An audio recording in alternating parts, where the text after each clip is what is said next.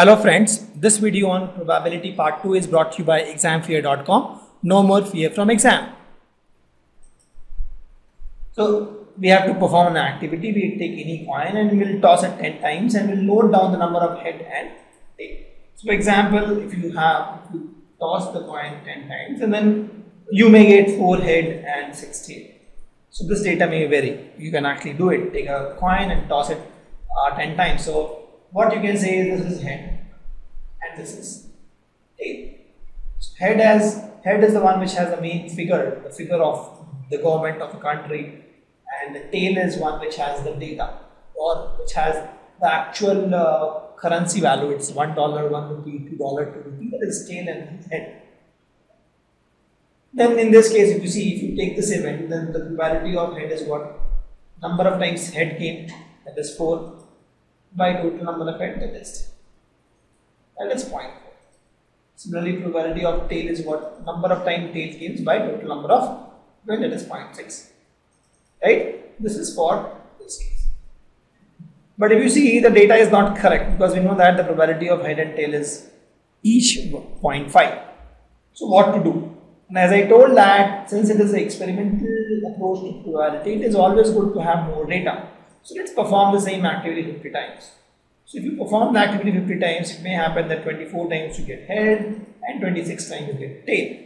So in this case, the probability of head comes out to be what? 24 by 50. That's 0.48. And probability of tail comes out to be 26 by 50. That is 0.52. You see, now the number is nearing 0.5. So let's take 100. Let's do the experiment 100 times.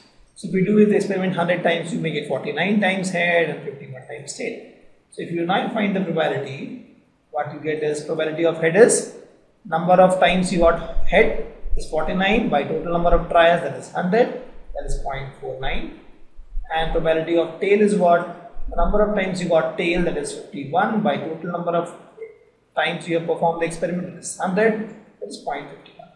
So you see, the number is approaching 0.5 here. This number is also approaching 0.5. So 0.6 to 0.52, then 0.51, then 0.5.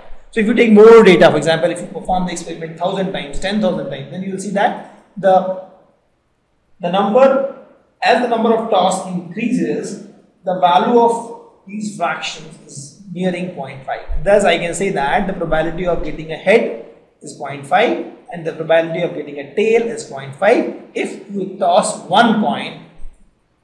Correct? So this data actually we have got by thousands of experiments. If you do thousands of experiments, you record all the data, then you come up with the conclusion that probability of a head and the probability of tail in both cases 0.5. And please note that these values are between 0 and 1. Correct? As they told, the probability value is always between 0 and 1. It is 0, that means it will not happen. 1, that means it is for sure short. It is 0.5. And 0.5 is nothing but 50%. I mean, that's how we say. If it is 0.5, it is always 50%. 50% is nothing but 50 by 100. And that is also nothing but 0.5. Correct? So let's take a few more activity. Let's take an activity to throw a die. And die is nothing but a cubical figure which has 1, 2, 3, 4, 5, 6 on the 6 sides. So we have to find the probability of getting 1, probability of getting 2, probability of getting 3, 4, 5 and 6 and so on. So let's do an experiment. Let's throw this die 20 times and let's record the number of ones we get, the number of 2, number of 3, 4, 5, 6. So let's say that I have done an experiment and I have thrown this die 20 times and I got 3 ones, 4, 3, 4, 3, and this is the data which I got. You can also perform this experiment in your home. Just pause this video and get a die and perform this experiment, and you'll see that you'll also get similar data here and there.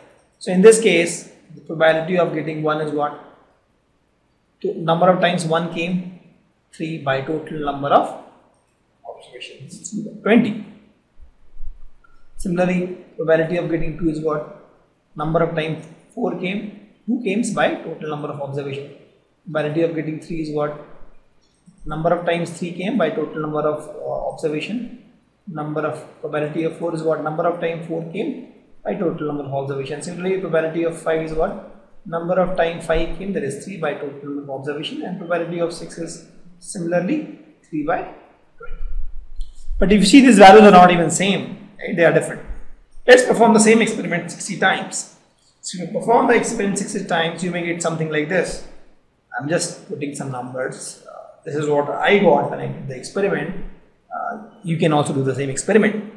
So in this case, this was for this case. If I am doing this for this 60 case, then probability of getting 1 is what? Number of times I got 1, that is 9, by total number of experiment is observation is 60. Similarly, probability of getting 2 was number of times I got 2, that is 10, by total number of experiment 60.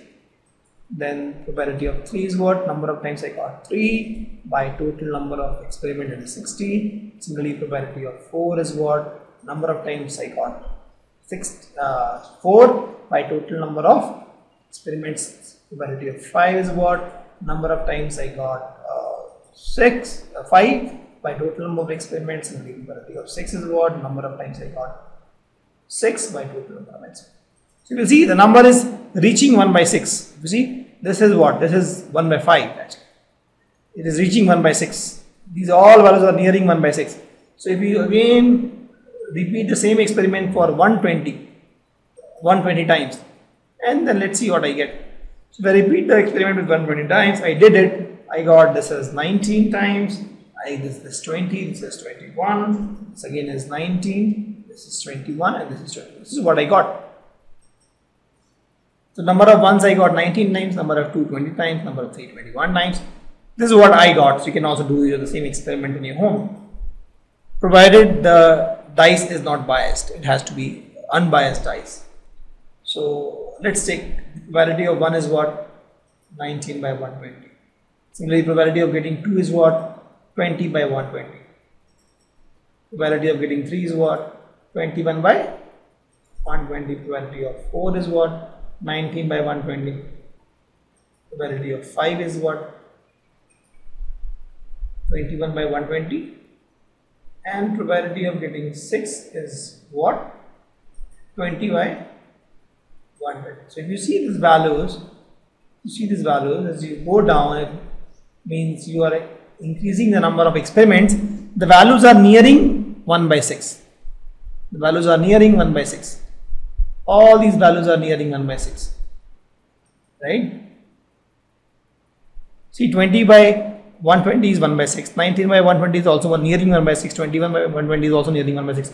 All these values will be nearing 1 by 6. That means I can say that when I throw a die, probability of getting each of these numbers is 1 by 6.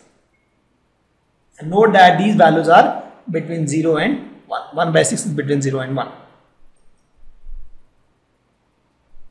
Correct? So let's talk about some terms in probability. So probability, we'll discuss about 3 terms here.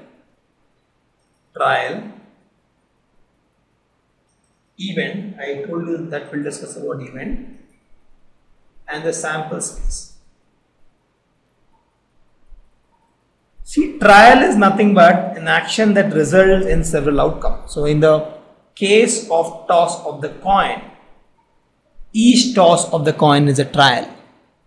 Each throw of a die is a trial. Right? When you toss a coin, throw a die, each of these is a trial. So trial, you want to define, is nothing but it is action that results in one or several outcomes. So when I throw a die, I get outcome as 1, 2, 3, 4, 5, 6. When I throw a coin, I get outcome as head or tail. Correct? So I have various outcomes. Action is nothing but, trial is nothing but action that results in one or several outcomes. Correct? That is trial. Okay? And these are outcomes. So trial is one term, outcome is also one term, you can say. The next term is event. So event is nothing but the collection of outcome.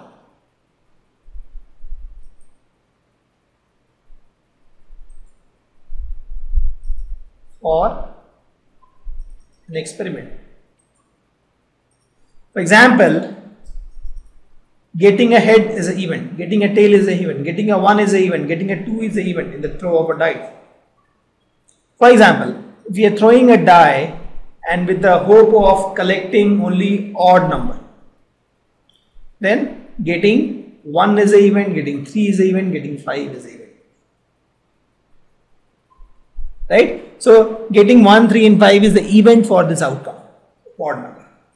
So event for an experiment is nothing but the collection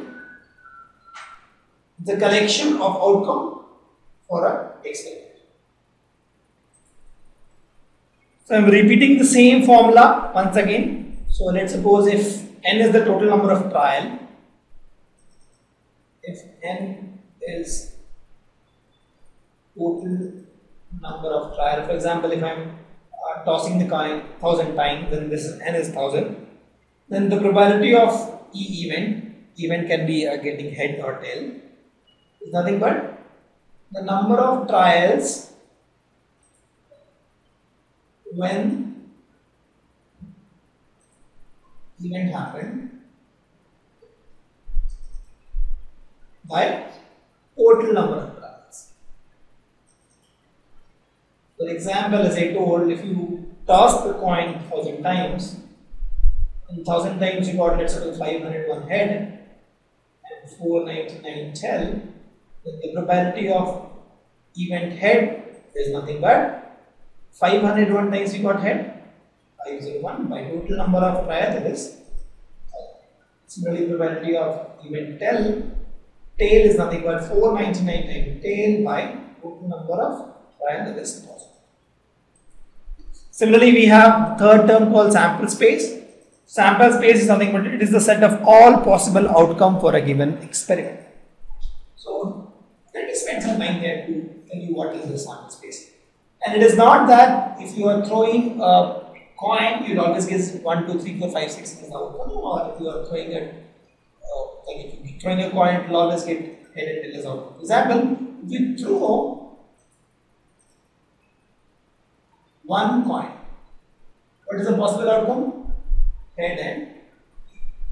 So if you throw two coins, what is the possible outcome?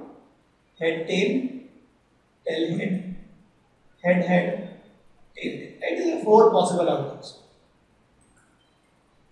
So similarly, if you throw three coins, you may get head, head, tail, head, tail, tail, tail, tail, tail, head, head, head. Right? So you will have 8 outcomes. So outcome is nothing but it is a collection of all the sample space is nothing but collection of all the possible outcome for a given experiment.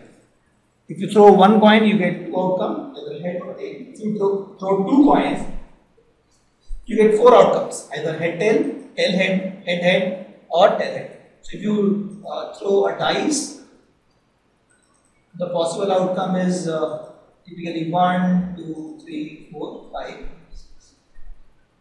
If you throw 2 dice, then you have actually 36 outcomes.